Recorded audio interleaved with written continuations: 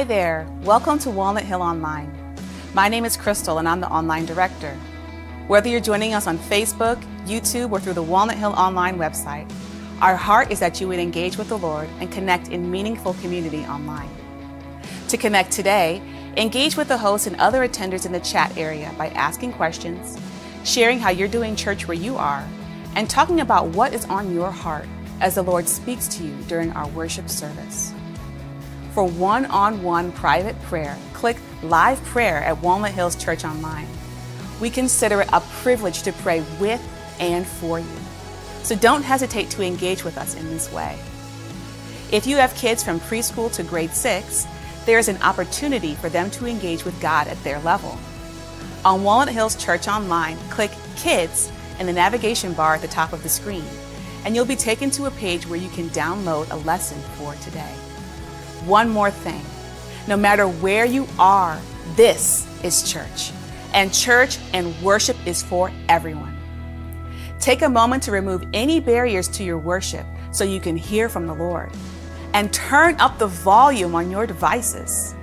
We're gathered together to worship our Lord in song and through generous giving. Today, we are going to hear an important and timely message about Jesus' heart for unity. Be sure to engage in worship today through prayer, singing, and even dancing, any way that's authentic to you. Now, let's get into service. God bless you today.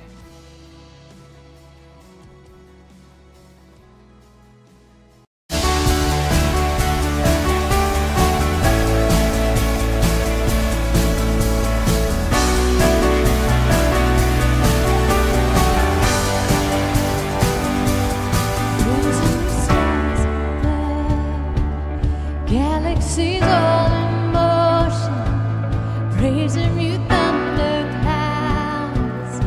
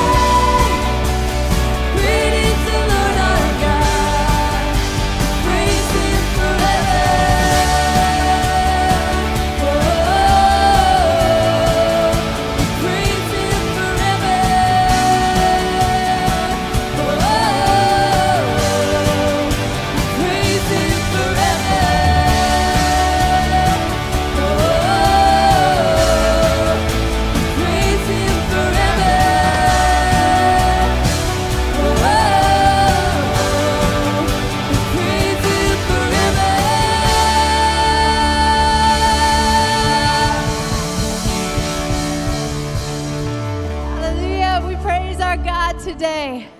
Well, welcome to worship at Walnut Hill. My name is Mowrey, and I'm our worship director. And this week, I have been reading through the book of Nehemiah, and it is awesome. And I'm in the part of the rebuilding of the wall around Jerusalem. And during this rebuilding, the people are weary. There's so much opposition, and there's so much division. And they're fearful, and they feel exposed, and they feel vulnerable. And it is in this moment that Nehemiah in chapter 4, he stands up and he addresses the people and he says, the work is extensive and spread out, and we are widely separated from each other along this wall. But whenever you hear the sound of the trumpet, join us there, and our God will fight for us. Maybe today our worship can be like the sound of that trumpet. You see, the trumpet was the warning sound that they were under attack, and the people would gather wherever they heard the sound of the trumpet. They would gather and fight for each other. And today, let that be our worship as we are spread out in our homes and all across this country and this world, and maybe even separated in heart. I pray that as we worship, that it would be like the sound of the trumpet that would call God's people together. As we sing out the name of Jesus, let that be today our cry, uniting our hearts and saying, Lord, bring heaven to earth today.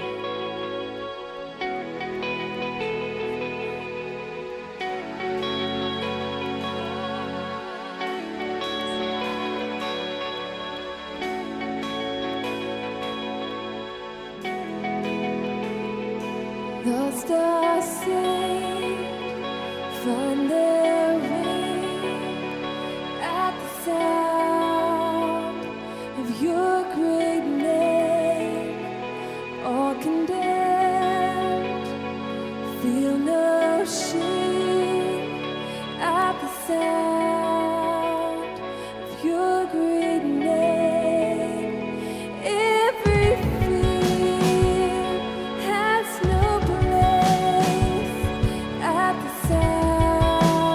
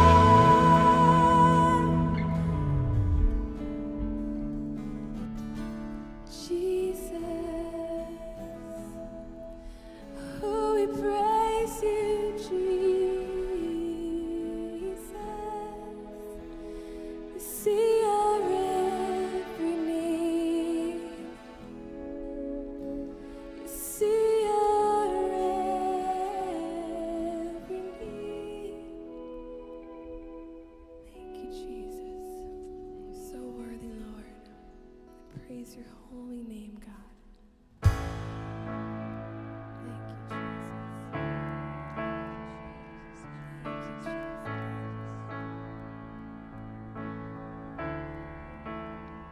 How great the chasm that lay between us, how high the mountain I could not climb. In desperation, I turned to heaven and spoke your name into the night. And through the darkness, your love and kindness tore through the shadows of my soul. The work is finished and it is written, Jesus Christ, my living hope.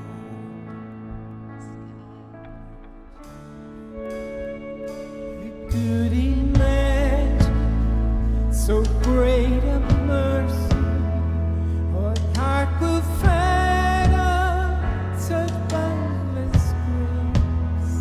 That God of ages stepped down from glory to wear my sin and bear my shame.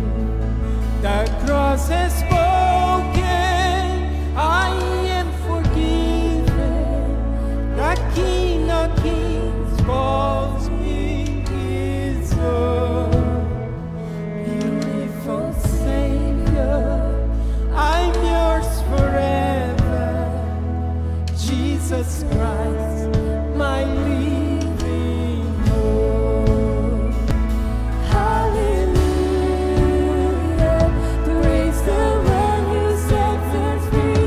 Hallelujah, death has lost its grip on me, and you have broken every chain. There's salvation in your name, Jesus Christ, my living hope. Come on, church, let's sing it out. Hallelujah, praise the one who set me free. Hallelujah,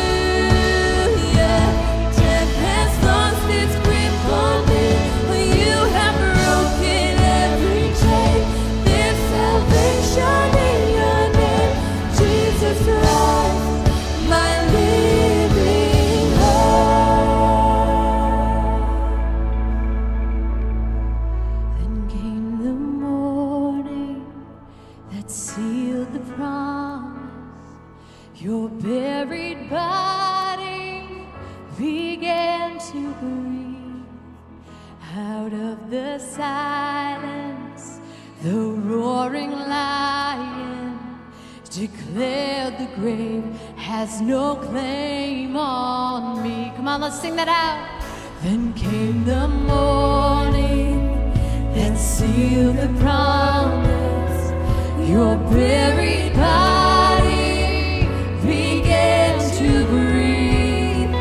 Out of the silence, the roaring lion declared the grave has no claim on me. Jesus, yours is the victory.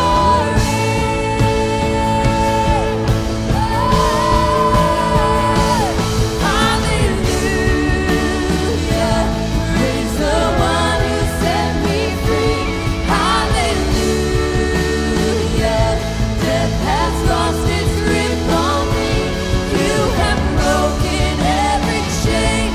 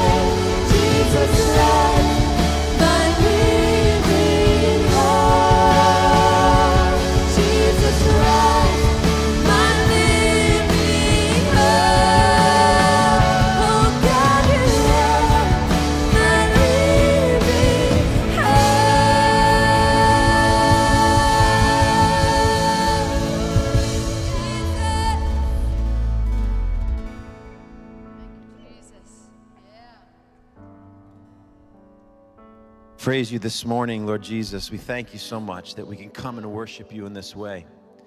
And Lord, I just want to pause and thank you for the ways that you prepared us, even for such a time as this. I just want to pause and I want to point something out to us all this morning. Do you remember that we launched our Ignite Compassion year in September?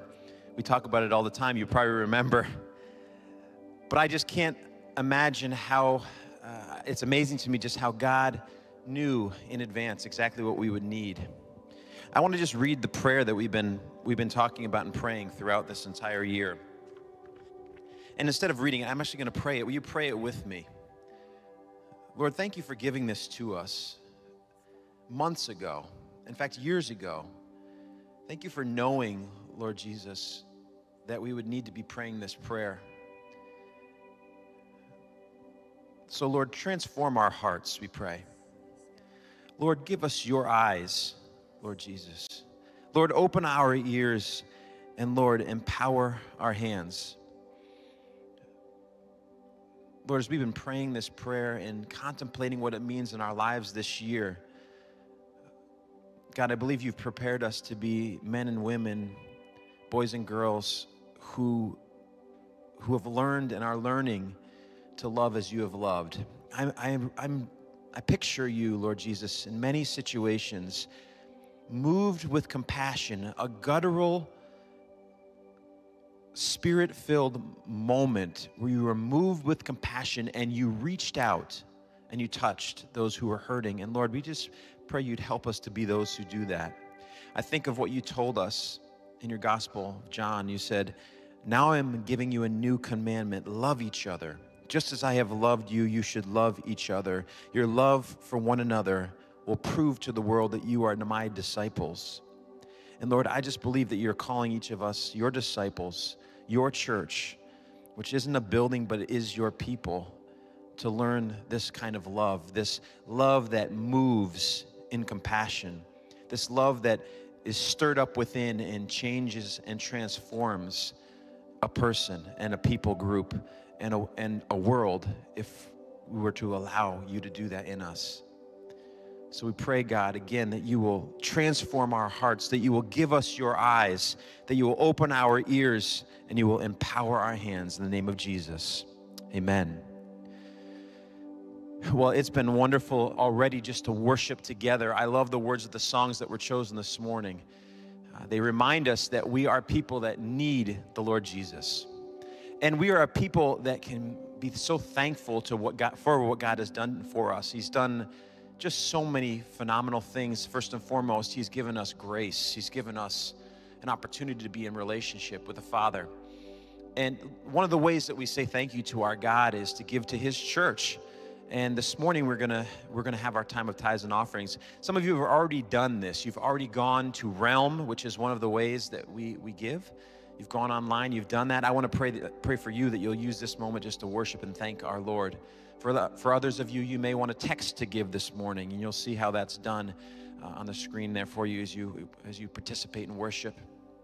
We want to ask you this morning not just to give out of obligation, but to give out of the joy of the Lord in your heart and life. That's really where giving becomes worship.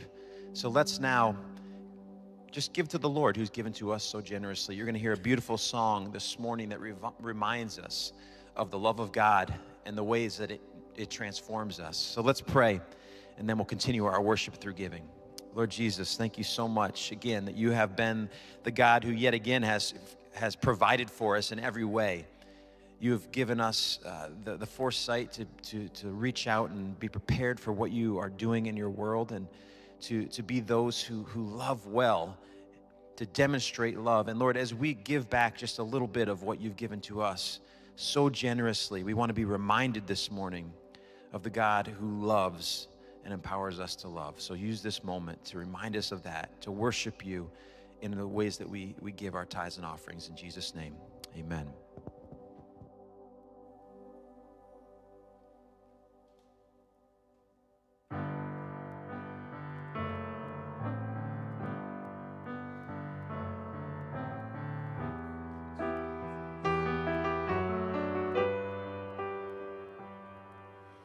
Bright Sisters, let us come together, walking in the Spirit. There's much to be done. We will come reaching out from the converse, and they will know us by our love. Sisters, we were made for kindness. We can pierce the darkness as He shines through us. We will come reaching with a song of healing, and they will know us by our love. The time is now. Come, church, arise. Love with His hands, see with His eyes.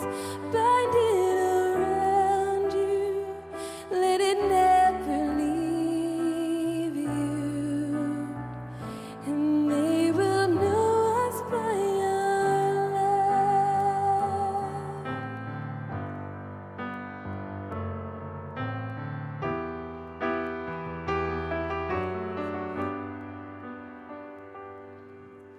Children, you are hope for justice.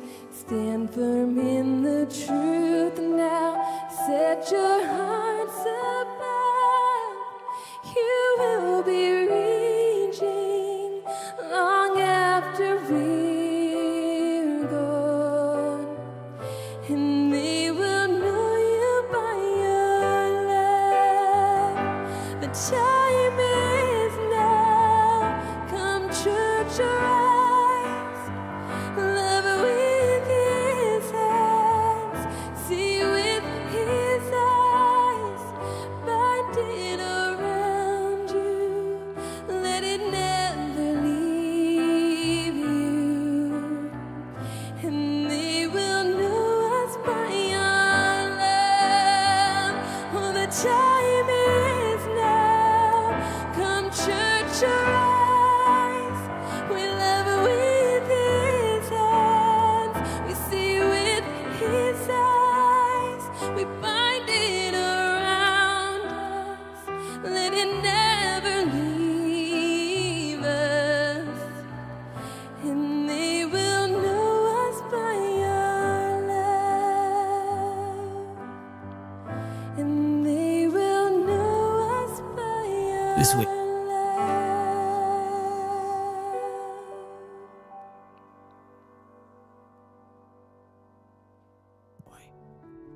Others have experienced challenge and heartache. Some have worked hard at their day jobs. Others are searching for a job to sustain them. Some have poured into their families. Others dream of having a family. They may not be us or look like us, but their stories are our stories, and their lives are our lives. And they remind us that we've all come from different places and situations. But there is one thing that isn't different about us. There's one area of common ground that we can't run away from. All of us, every single person gathered here today, is in desperate need of God. Whether we admit it or not, we all need God desperately. In our highs, in our lows, in our confusion and in our clarity, in our loneliness and our doubt, in our joys and in our sorrows. We're all in desperate need of God. And that's our common ground. That's our universal need. And that's why church is so beautiful. Because when a gathering of people is found at the intersection of diversity and desperation, well, you never know what God might do.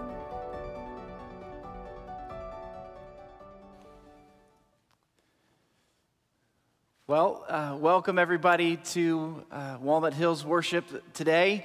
So grateful that you're worshiping with us, and we have a special message for a moment like this. And my name is Brian, and I'm one of the lead pastors here. Again, it's just a privilege to be able to share with you. I'm joined today by two of my good friends. This is Nero Feliciano, who I've known for a long time. You've heard her speak here at Walnut Hill. She's a psychotherapist, but and a long-time member of Walnut Hill. And then this is Crystal Ellington, and Crystal has been coming to church for a long time as well. She's actually, you've probably seen her, you probably already saw her actually, as the service began. She is our online campus director, and her husband Christopher is our production director too. So pretty much everything you see, Christopher is behind it. So thank you guys for sharing today. We do believe that God wants to move powerfully today. He's called his church together. Although we're not in the same room, we are together. The Lord is going to speak to us today. I want you to plan on that. I want you to plan on the Lord coming and moving in each one of our hearts. I want you to plan on the Lord speaking a prophetic word to you. I want you to plan on God healing. I want you to plan on God convicting. I want you to plan on God doing a great work in our lives, individually, but as a church together. And friends, we've all been so hurt and horrified by the things that have been taking place in our world. And they've been highlighted in this past month. The systemic racism that's happened over hundreds of years has been highlighted in these past few months. And it's hurt our hearts. And there have been a lot of questions. What do we do? Where do we go from here? And there are a lot of messages out there, a lot of things that you can hear, and a lot of good things.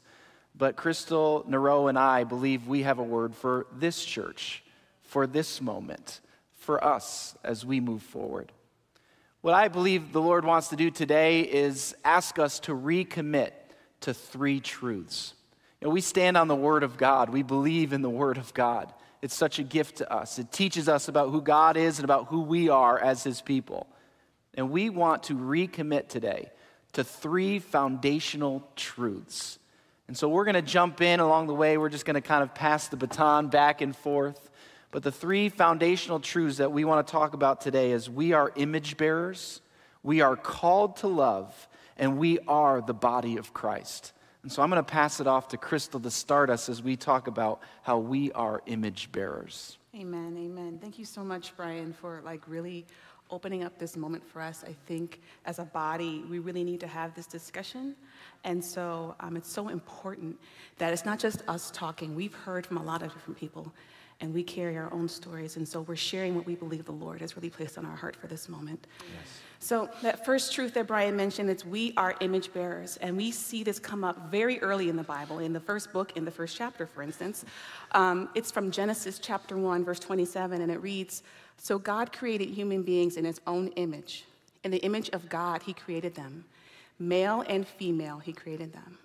So as we think about that, what we're saying is that God created each and every person, whether you're from Connecticut, whether you're from anywhere in the United States, anywhere around the world, you are created in the image of God. Amen. No matter what your differences are, how you appear, how you talk, your language, your thoughts, you are an image bearer of the living God. Amen. And because we are image bearers of the living God, that means that we have value and we have worth and we have purpose as defined by him. One of my favorite verses is in Ephesians chapter 2, and it's verse number 10, and it says, "For we are God's masterpiece. He has created us anew in Christ Jesus so we can do the good things he planned for us long ago." You're a masterpiece. Not just a piece or a little thing. You're a masterpiece made by the master. That means you are a work of art. He took time and thought when he made you. There are things that you have to do that nobody else can do. God is the master artist and creator. He set this world into motion and has each and every one of us has given us a role, a job, a purpose. And you, as a masterpiece, can fulfill that. But the problem is that we don't see each other that way. What we see is our differences. We see black, we see Sri Lankan, we see white, we see man, woman, we see from Africa, from Asia. We see those things and we catalog those things. And in our minds, we subconsciously make them more important than the fact that we are all image bearers, that God created each and every one of us. And so we see this lack of unity as a result of our idea that unity is equated with sameness. We don't have to be the same to be united. This church is a beautiful body. It's a diverse body, and we can be united with one purpose: to worship the name of the living God, to lift him high, to make him famous, and to make him known in this world. Amen. So the thing is that we have faulty vision, and that vision needs to be healed by the living God, by Jesus. And there's a story in Mark chapter 8. It's a really interesting example of one of Jesus' miracles where he healed a blind man. He took this man out of the town and out kind of away from every other person, and he touched his eyes, and he said to the guy, "Hey, can you see?" And the man said, "I see people, but I can't see them very clearly. They look like trees walking around." And then Jesus touched his eyes again, and the man could see everything very, very clearly. Our problem is right now, we're like that man. We see people as trees just walking around. We don't see the fullness of who they are. Now, if you're thinking you're seeing everyone for who they are, think about the kind of language you use when you talk about different kinds of people. If you're considering everyone to be an image bearer, someone who Jesus himself formed and made, there is no room for language that does not reflect that we were created by the living God. We cannot be saying those people. We cannot be calling people out of their names or any kind of derogatory comments that could cause people hurt and shame and pain. So when we don't recognize people as image bearers of God, we do have that vision of that man who saw people walking around as trees. But we have hope. We have Jesus. And he can touch our eyes, and he can make us to see more clearly, more fully. He'll help us to have the hearts for the people around us, the heart that he has for us. And so we have to do one thing, that's yield to the Spirit. We have to say, yes, Lord, I want to see people the way you see them. These are your creation. I love them. Lord, help me. Tenderize my heart. Make me able to do these things. And God will do it. But you have to allow him. And you will feel conviction. It will be uncomfortable. And that's okay. We can do hard things, right, church? Yes. So as we allow the Spirit of the living God to work inside our hearts and our minds, we can become the fullness of the image bearer God has created us to be. We're supposed to reflect the goodness of God, his love, his truth, his faithfulness, all the things that God is. That's what an image bearer of God is. And so we have to do that. That's the only way that we can show that we are the bearers of God's image. Amen. That might be enough right there. My goodness, we are image bearers. Some of you needed to hear that word, that you are an image bearer. Amen. You haven't seen yourself that way. You are. I love how Crystal, she pointed at it. She said, you are. You need to receive that today. Others of you need to hear that other people are image bearers. That we need to treat everybody knowing the truth, that God created them specifically for a purpose. They are wonderfully made. And so I do pray that prayer that the Lord would touch us again. Amen. That we'd have clearer sight to be able to see people in the way that God sees them. Amen. This leads us to our second truth that we want to share and recommit to, and that is that we are called to love. I want to read a passage that was actually read earlier in our service, and that wasn't planned, but I think it was planned by the Lord. Amen. In John chapter 13, verses 34 and 35, this is Jesus speaking. These are red letter words. It says, "So now I am giving you a new commandment.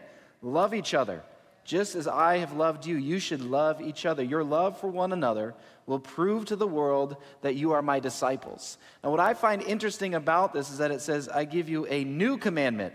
What do you mean it's a new commandment? No, Scripture tells us all through the Bible to love the Lord your God with all your heart, to love your neighbor as yourself. It's all through there. What's it mean, a new commandment?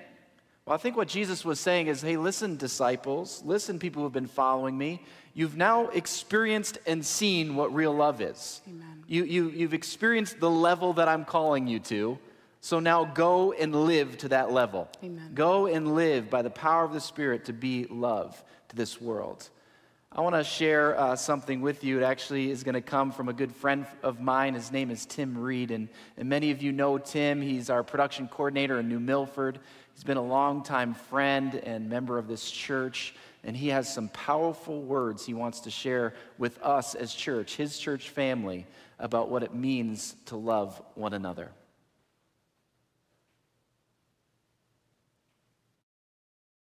Hi, thank you, Brian, for inviting me into the conversation. Hi, Neuro. Hi, Crystal. Thank you so much for being here and taking the time in this moment to share your heart and your thoughts. And I stand with you. I was outraged this week. I was hurt this week. I was frightened this week. I was reminded this week in a great way of things that I'm aware of every day that I wake up. I'm aware that there is a potential that I could be one traffic stop away from being killed or incarcerated, falsely accused of a crime, just seen as the wrong person, the wrong shade at the wrong time, as are many of my brothers and sisters. We share that same burden every single day. You may not see it, but we carry it. And as I mowed the lawn on this past Sunday, the Lord spoke to my heart. He said, so many people are outraged and rioting in the streets that didn't know George Floyd. But they were outraged at what happened to another black man. And the Lord said, you know me, Tim. Where's your outrage for what they did to me? I came into town and they loved me one day. And before the end of the week, they were spitting in my face. They beat me beyond what people even could recognize. They placed a crown of thorns on my head out of spite, just to shame me some more. They brought me into a court where there was no judge, just a bunch of angry people. They ridiculed my family. Anyone that followed me, they chased them into hiding. They even forced my best friend into silence. And he denied me. And then they hung me on a cross in front of my mother. Where's your outrage? And I began to weep.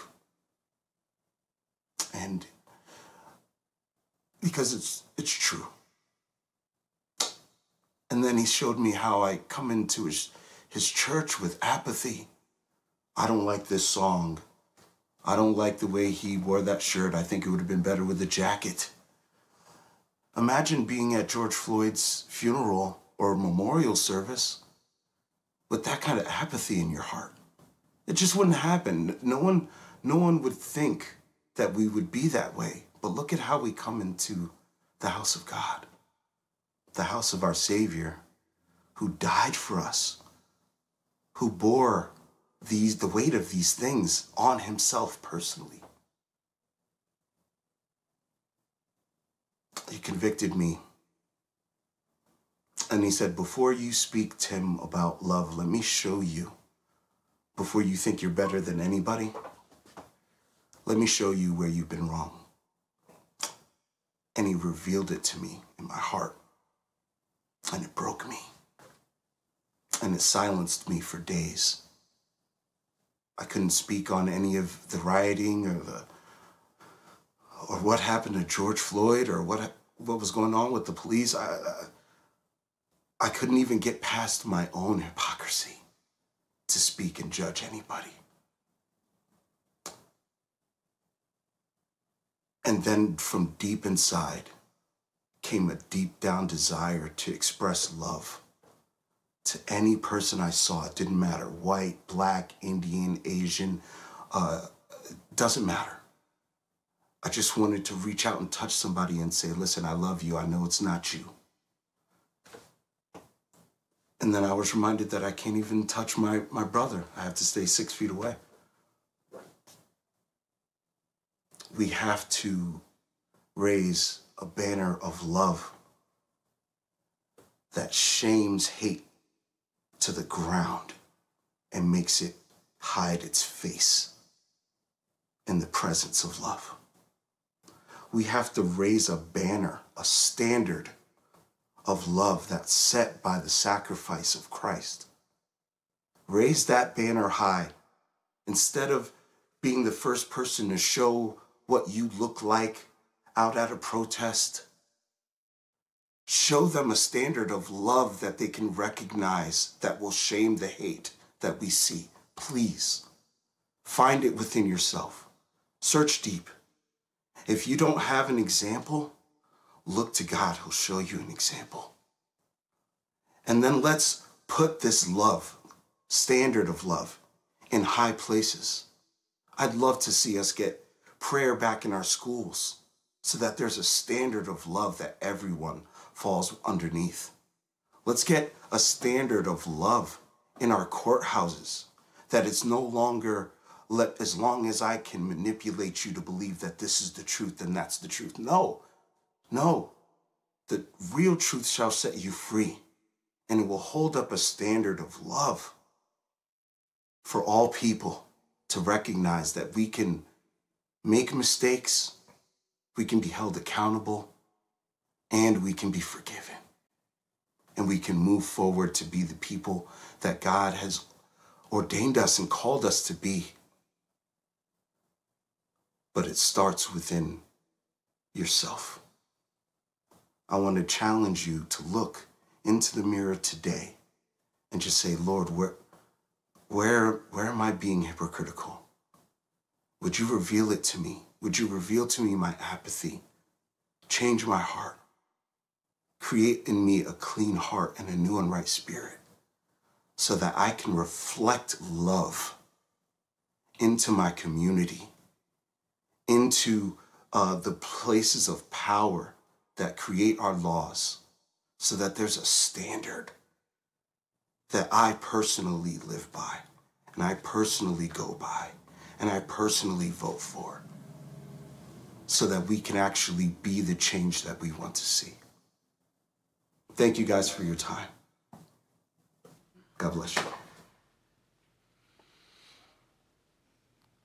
Well, I want to first just thank and honor Tim for that powerful message. What you don't know is right behind the camera that I'm looking at right now is Tim Reed. And I want to honor you, Tim, for those words. Thank you for being vulnerable. Thank you for challenging us. I think if every person who heard that took it seriously and really moved out and raised the banner of love, our world would be different. Amen. I think you've just given a clarion call to our church to be a loving people. You see, we've heard a lot of messages about love. A lot of messages about love. What I'm talking about and what Tim's talking about is a new revelation of love, a new standard. Friends, we've talked about how this could be one of the church's finest moments. How is that going to happen? It's going to happen if we have a new revelation of love, that we'd step into a new standard of loving one another. Thank you, Tim. We want to share the third truth with you now, and that is that we are the body of Christ. And I've asked Nero to share on that. Nero. So we are one body, and if we look at 1 Corinthians 12, Paul talks about how we are one body with many parts. We are interdependent on each other. We are different, but we are all called to function together, to live life beautifully as God intended. Now, I'm going to jump down to verses 25 and 26, so that there should be no division in the body, but that its parts should have equal concern for each other.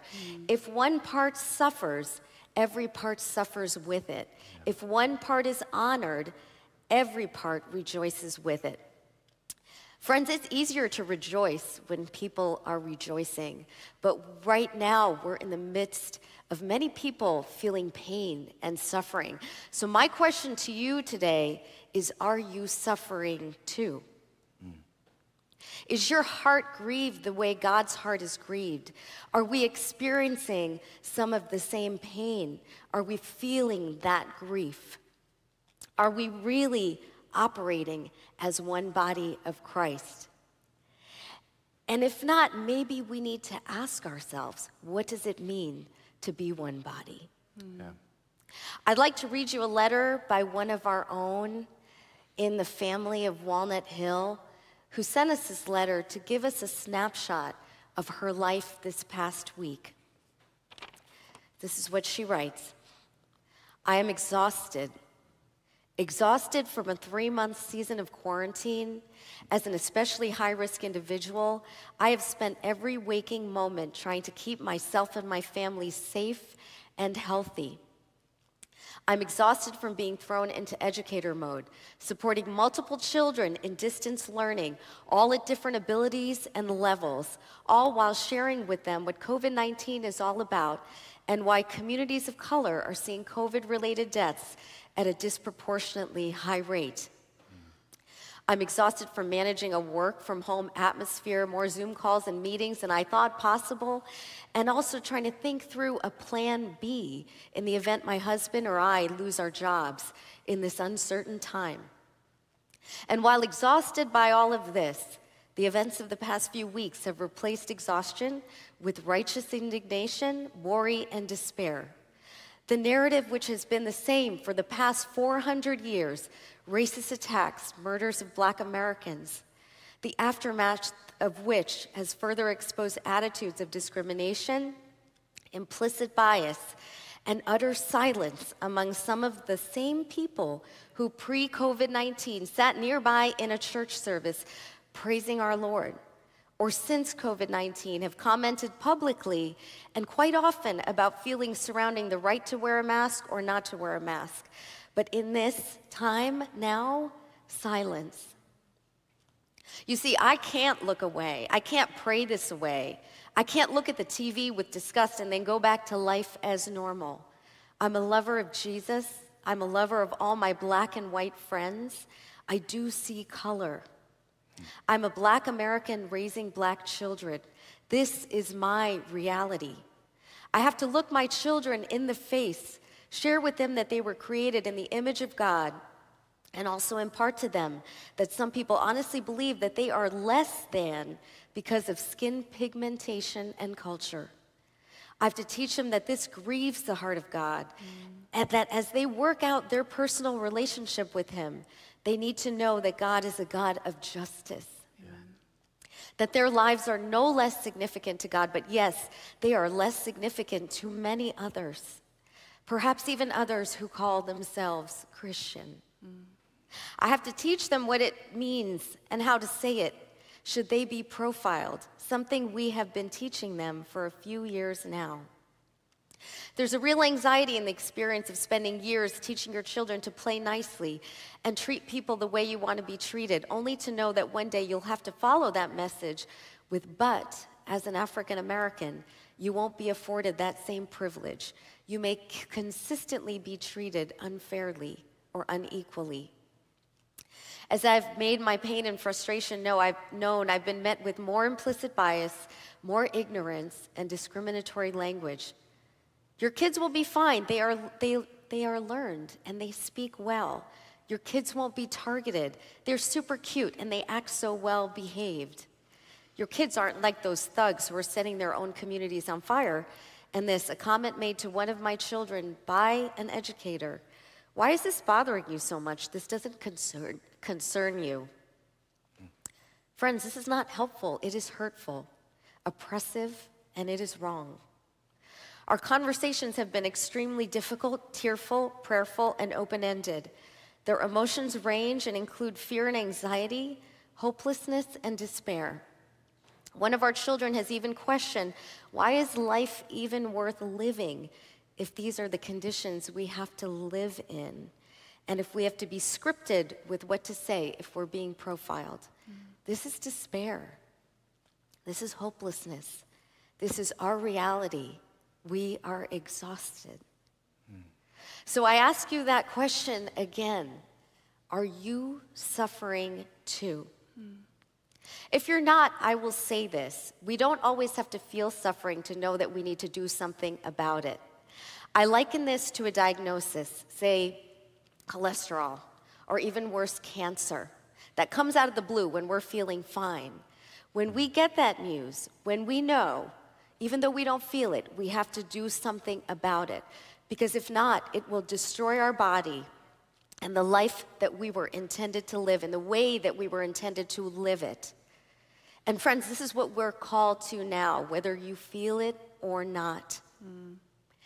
We are being called to empathy, which is action, we are called to being empathetic, hearing and listening and understanding, and then we're called to action. And empathy plus action is compassion. Yeah. Church, this is such a time as this moment. Yeah. If we who have the power of the Holy Spirit to heal, to learn, to discern, to gain wisdom, to love, if we who have that power can't do it, it is not going to be done in this world. So may the world know us by our light. May they know us by our healing. May they know us by our love. And may they run to the source of it, which is Jesus. But God is not going to do it for us. We have to act. Amen. Amen. Amen. Well, friends, we want to recommit to these truths that we are image bearers, that we are called to love, and we are the body of Christ. You know, as we were thinking about this moment, and as I was praying about it, the Lord just laid these words on my mind, and that these are the words, that this is a kairos moment. Now, the word kairos means time in Greek, but there are two main words in the Greek used for time. The first is chronos, which means chronological. It's just kind of like your watch. It keeps systematic time, chronos, chronological. But then there's kairos. And kairos means an opportune time for action. Friends, I want to call Walnut Hill into an opportune time for action. This is an opportune time for us to change the tide, for us to step into a new standard of love, for us to step into the realization and pursue the fact that we are image bearers, to rediscover that we are the body of Christ and act like it, truly act like it, in a way that the world sees the love of Jesus Christ. And it will take the filling of the Spirit. We want to talk about this kairos moment. So if we were to go 10 years from now and look back and we were able to say, yes, that was a kairos moment, what would define it? And I want to share just two ways I believe that this is going to be defined. One, through our learning, and two, through our doing. And so we're going to talk about those two things now. Crystal's first going to talk to us a little bit about this kairos moment and what it means to be learners. It's time for us to learn, but the first thing we have to acknowledge when we are saying it's time to learn is that we don't know everything. And that makes you feel a little bit uncomfortable and vulnerable. But our vulnerability reveals who we really are. And this is a moment, church, where we have to get to really know one another, right? And so I had been shocked into silence because I had seen nothing or heard nothing from the people who say that they love me this week. And then the Lord drew me out and pretty much pushed me to talk about how I felt in staff meeting on Monday. And the overwhelming response of love and support surprised me because I hadn't heard anything before. But it was so good to know that when I allowed myself to be vulnerable in that moment, that I received that support. So I think sometimes friends, especially my Black friends and people of color, we have to be willing to be a little more vulnerable, and it's hard. It's really hard, but we have to do it. The second way we can learn is by intentionally engaging with folks. So when someone asks you how you're doing, responding with an "I'm fine," well, that's not really helpful. But if we're asking the "how are you doing," don't wait for the "I'm fine" and then walk away. Stay and ask, maybe even again, what's it like being you today? Or how are you really doing? Because I think that "I'm fine" or "I'm okay," I say that a lot myself, is only like the tippity top of the iceberg. There's so much going on underneath. And there's no way that we can learn from one another if we are not being honest with one another. Yes. We can also learn by readings for those of you who like to read, and I love to read, so I have a couple of suggested books for you. We have Dream With Me by John Perkins, and he came and visited us. I don't know how many years ago that was, but I remember him being here, and he stirred me up with what he saw growing here, and here we are in this moment. Another book we have is White Picket Fences by Amy Julia Becker. Both of these books address the challenges of justice for all people of privilege and race, and they will be something that will help you to open your eyes. So reading is a good thing to do. The last thing I think we can do for learning is listening. And I'm not talking about you're waiting to your turn to talk. You know how sometimes kids, you can tell they're not listening to you, they're waiting to respond? No, I'm talking about waiting, listening, and like actively engaging your thoughts and trying to understand what people are saying, understanding where the hurt is, where does it lie? These are the only ways that we can learn. We have to learn from one another, we can learn by reading, and we have to grow together. And that's the only way that this will happen. Yeah. One of my favorite stories, I always say that as a preacher, one of my favorite stories. One of my favorite stories is in the book of Acts, chapter 10, and I don't think we understand the dynamics that are happening. Maybe we never could, but Peter and Cornelius are both called by God in a vision through dreams. And Peter a Jew, Cornelius a Gentile. Right. Neither shall the two cross. Really. You talk about racism, talk about division. Big time there. And the Lord calls and sends Peter to Cornelius' home. And I love there's this thing you could just read over real fast, but it says, Peter entered the home. Right. Oh, I love that. Friends, I think it's time to enter each other's homes. I'm not just talking physically, but that means Peter experienced who Cornelius was, heard his family talk, ate his food, walked with him, right. Talked with him, spoke with him, experienced who he was. Right now is a moment for us to enter each other's homes, to really listen and learn about one another. Right. But also, Nero, this question has been asked so frequently over these last weeks, years. What can we do? If this is truly a Kairos moment, there must be action involved. Can you talk to us a little bit about that? It is a time to do, it's a time for action, but thoughtful, informed, considerate action. Right. And as Tim said, that is birthed out of love, not outrage, not disbelief, not anger. It's not a time for silence, which only adds to the pain and suffering that people of color are experiencing right now, but it's a time to act. So as you asked, what can you do? So I asked God to show me something this week because I wasn't hearing from God as clearly as I do at different points, and it was a hard week. And I also recognize it was a hard week because when we enter into this conversation, we are entering an intense spiritual battle. That's right. We have to recognize who the bigger enemy is here. It's not the person who doesn't think like us or look like us. There's a bigger enemy, and that enemy will take every opportunity he can get to dismember and destroy this body of Christ. Yep. So as I was praying, God popped a chapter and verse into my head, which he does sometimes. And this time it was from 1 Kings chapter 4. Now, I don't know what's in 1 Kings chapter 4. I do not know the Bible like that.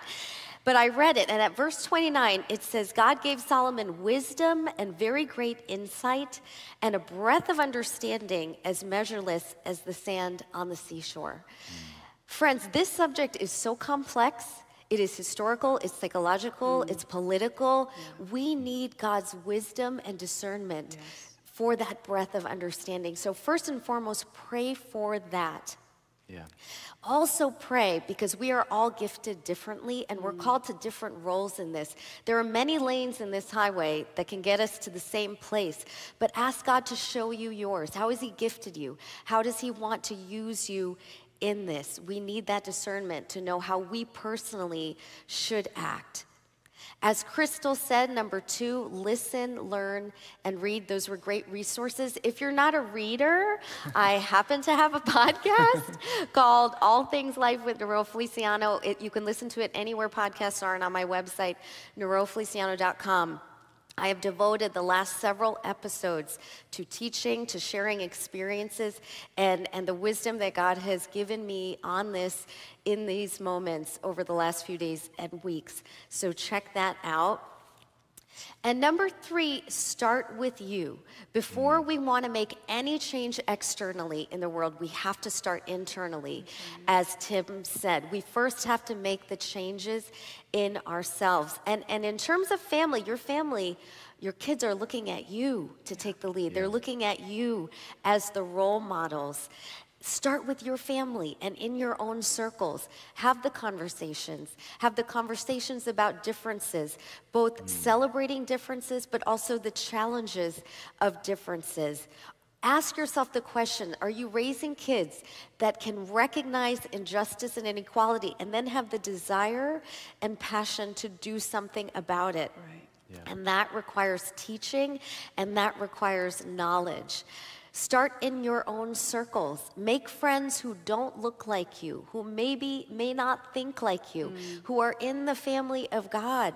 Invite them over at a safe distance, socially distancing, as we can do right now. Have conversations with them, break bread with them, get to know them, because we need to build trust, and we need to build trust on both sides of this equation if we're going to move this forward. Yeah. Get involved in your schools. Make sure they're talking about people of color, the accomplishments of people of color. Teach us in your families. Read books together. Watch movies. There are many great movies out that spark conversation and highlight the accomplishments of people of color.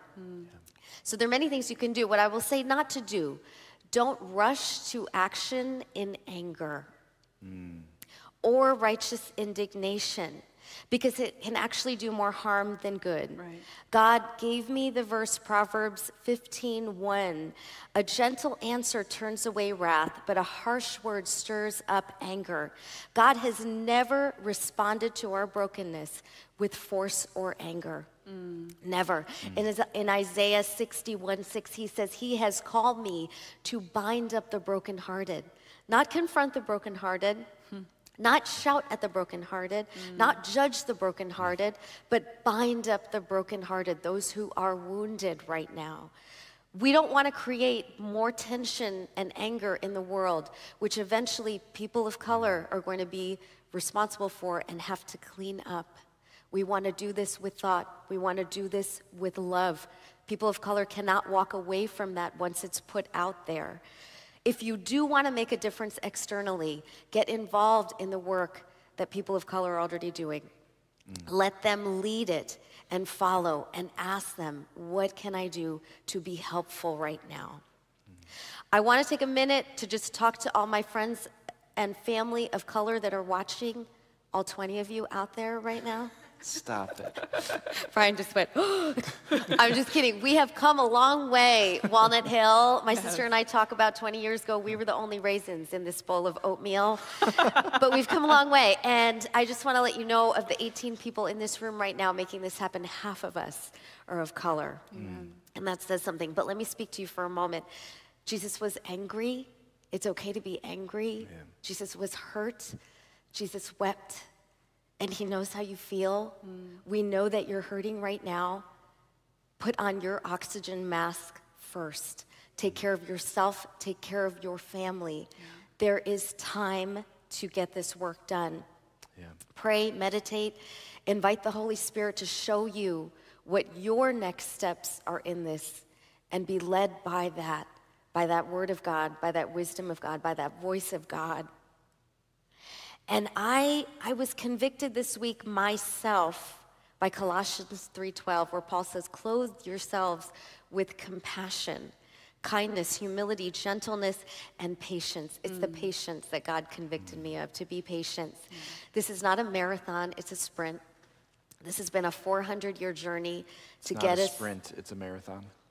You're absolutely right. I just thought that was important to clarify. I accept that correction from you, my white brother. This is not a sprint, it's a marathon. Yes. And we have to heal. And I've been praying that God would allow me to operate in the grace of God as Jesus has shown me that grace so willingly. Everyone, we're going to make mistakes in this. We're going to say the wrong thing, as I just did. You know, we have to own those mistakes and move through it, and that's part of the process of growth. So we have to expect that going into it. But as my wise friend Samara told me recently, you show me effort, and I'll show you grace. We're called to grace. Amen. Well, friends, we hope that this has been helpful for us, convicting, challenging, of course, but we want to be a body that we say we are family. We truly want to be family together. And we want to show this world what it looks like to love. And we want to show Jesus. And we want to pray. And so we're going to end today's message and then move into a song that was actually written by our worship community here years ago about being one in the Spirit. But we want to pray first. And one thing I want to draw your attention to is actually this Friday night, we're going to host a prayer event at the Bethel campus from 5 to 8 o'clock. You can come in that zone at any point, 5 to 8 o'clock. And we're going to do a prayer walk. And you'll have a host that will walk you around the prayer circle here. There'll be 6 different stations where we pray against injustice, but we also pray for unity. So I just want to encourage you to come out for that. If that'd be something that would be a good thing for you. Come out, bring your friends. It's a community event. Anybody can come and pray.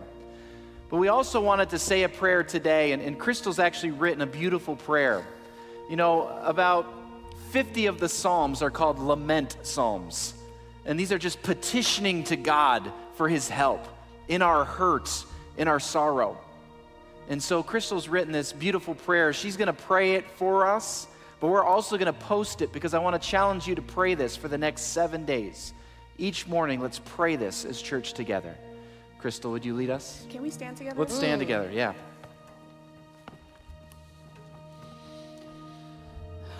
Oh Lord, our God, dear sweet and beautiful Jesus, consoling and comforting Holy Spirit, hear the cry of our hearts. We have disregarded the beauty of your creation as we chose self over others. How dare we choose disunity over the greatness of the love with which you have loved us. Forgive us for loving our own comfort more than you, more than our brother, more than our sister. Teach us, Lord Jesus, the love of the cross, of bearing the weight of pain for others in our own bodies. Teach us how to mourn, not just from pain we have experienced, but from the pain we see on our brothers and sisters' faces. Transform us, Lord, and give us new hearts that we might reveal the magnitude of your love for all people. Open our eyes that we may see who you created each man, each woman, each child to be. We are all part of the masterpiece you have created and have orchestrated since the dawn of time. Lord Jesus, bind us together with a unity based on your love that can never be extinguished, a unity that can never be destroyed. Make the light of your love shine through us into the darkness of fear, hatred, bigotry, and violence. As your image bearers, we shout hallelujah, for you are the victorious one. Amen. You hear the echoes of our hearts and will answer. Let the words of your mouth and the praise of your name be on our lips forever. Amen. Amen. Amen.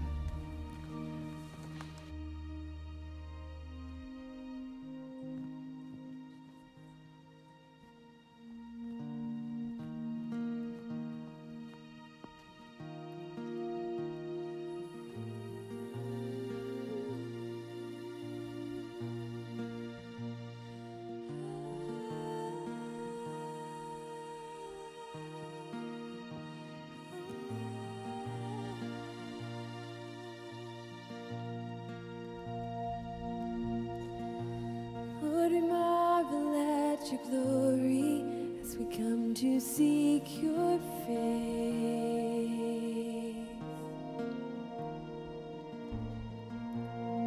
You're powerful and perfect. We're humbled by your grace.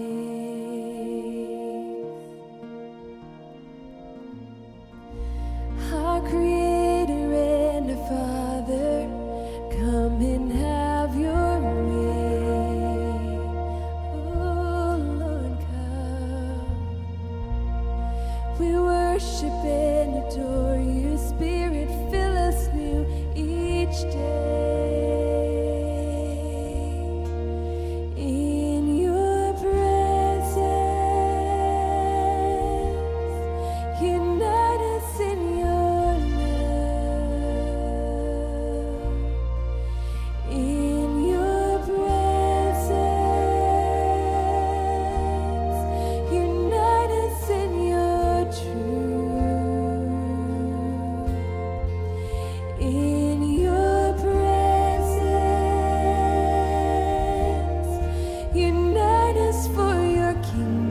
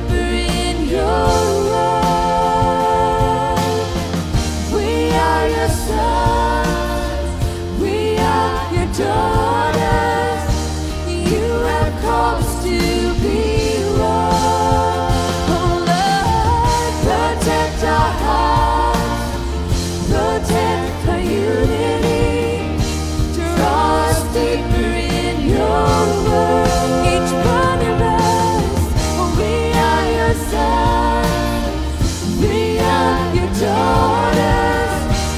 You have called us to be one.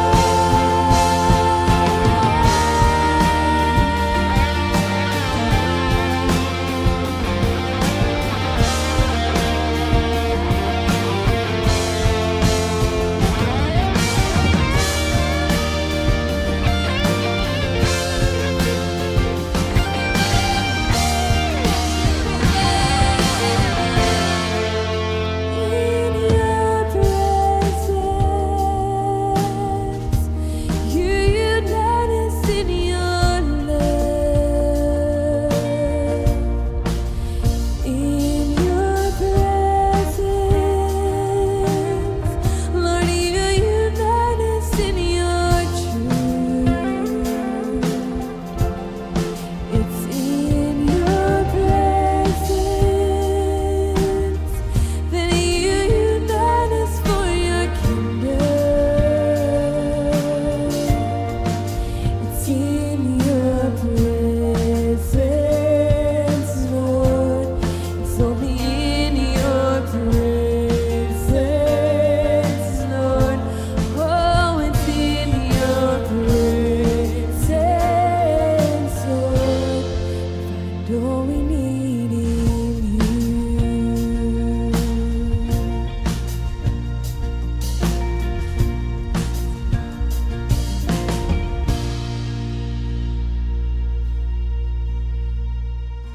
Amen. The Lord's presence is such a gift, isn't it? As we are praying and worshiping and singing, I could just feel the Lord's presence. And I saw a picture. I saw the Lord coming upon our homes. And I could see the Lord just reaching down and just ministering in the exact places that each one of us need. And for the dear sister who wrote that letter that we read today, I saw the Lord reaching into your home. He's moving in your family's life in a powerful way. He's so proud of you. He loves you. Just want to encourage you to receive that today. You know, church, this has been an important day for us. And I want to thank Nero and Crystal and Tim. Thank you for preaching with Brian. Thank you for sharing your hearts with us. Thank you for speaking God's truth. Thank you for challenging us. Thank you for encouraging us. And thank you for sharing those practical things that we can do. You know, so often the church is accused of just talking and praying and not doing anything. That's not going to be us. You heard Brian say we're going to pray this Friday. So church, we want to invite you to come out to the Bethel campus. We're going to seek the Lord together. We're going to listen, and then we're going to do whatever he tells us to do. You know, in just a moment, I'm going to close with a benediction. I'm going to do that by asking you to stand and pray. But before I do that, I just want to share just two quick announcements. One, on Tuesday night, we have the privilege of having our former senior pastor, Clive Calver, with us on our Conversations program. Join us online for that. And then this next weekend, Brian, Craig, and I are going to be preaching together for our annual meeting weekend. We'll be preaching during the services. If you're one of our members, you received a mailing, an email telling you how you can participate in our annual meeting. It's going to be taking place between services and at select times. Call us in the office this week if you have any questions. But now, church, I want to invite you to stand wherever you are. And as you do, I want you to recognize that you're standing with upwards of 3,000 people in Connecticut, New York, and New England, and the United States, across the world. Let's pray together. Father, we're so thankful for your presence. Your presence is what makes a difference. Lord, we're just very knowledgeable that what we spoke about today is right in the center of your heart. And Lord, we acknowledge that we need your help. We need your help, Lord. Lord, we don't want this just to be a moment where we pause and we move on. Lord, we want this to be the moment in the history of the United States that's written upon where you went deep and you dealt with these issues. And so, Lord, we pray now for the repentance that's needed, for the reconciliation that's needed, for the forgiveness that's needed, for the healing that's needed. Lord, for the change that is needed. We pray for change. And Lord, as you prayed in John 17, we want to be first. We pray that you would make us one. We declare that today, Lord, we step in and we want to be one. Make us one. That the world will see. They'll see us as an example. They'll see us as a bright light. For your glory. In the name of the Father, the Son, and the Holy Spirit. Amen. Amen. God bless you. We'll see you this week.